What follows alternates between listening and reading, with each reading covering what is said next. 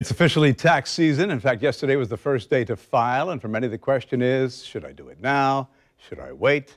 Joining me now to help answer some of those tax questions is CPA Bill Shelton. Hey, good to have you here. Good morning. Second year of the Trump tax law, and the standard deduction was essentially doubled.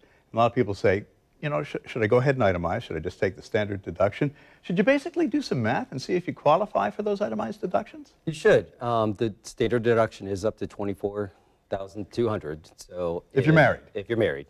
So yeah, if you're interested at mortgage interest, charitable donations, there's a few others. Medical expenses, if they're over 7.5%, tally all those up.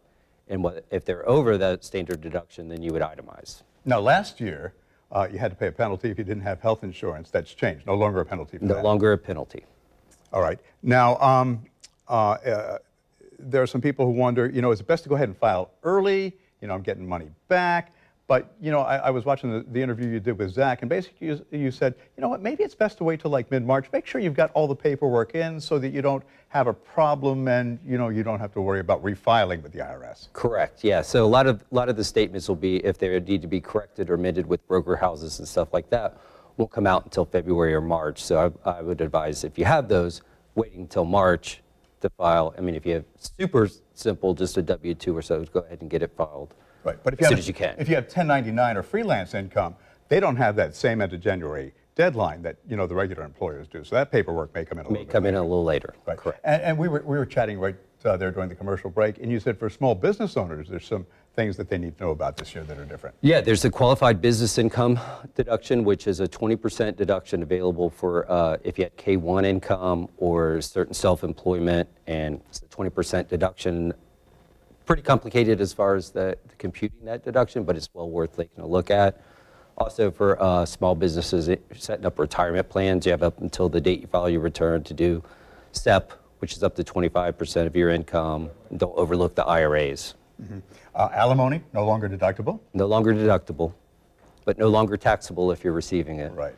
And it's also time to sit back after you go ahead and you do your taxes.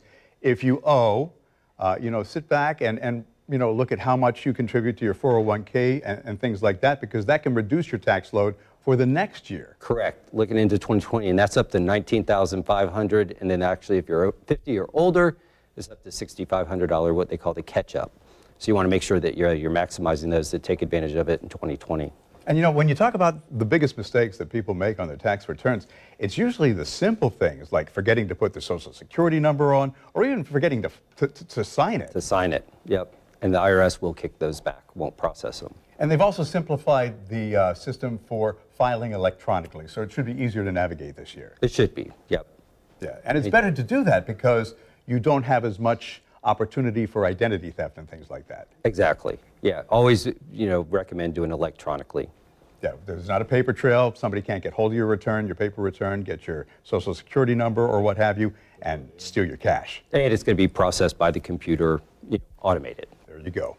So if you missed any of this information or want to send it to someone who is starting their taxes this week, post this interview on our website, newsforjax.com, a little later this morning. And even though this is a leap year, you've got one extra day to get your taxes done. The deadline is still April 15th.